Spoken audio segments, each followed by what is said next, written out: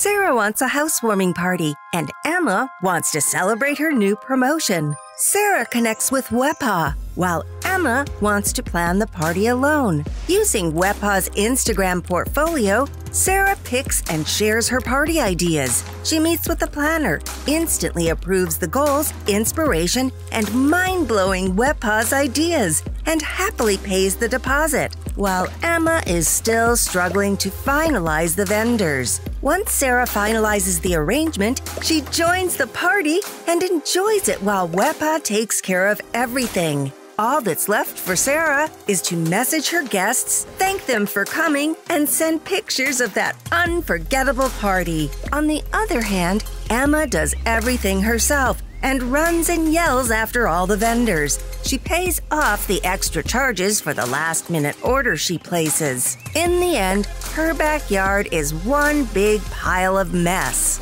You know who to call the next time you plan to host a party. A day to remember without stress by Wepaw. Contact us now.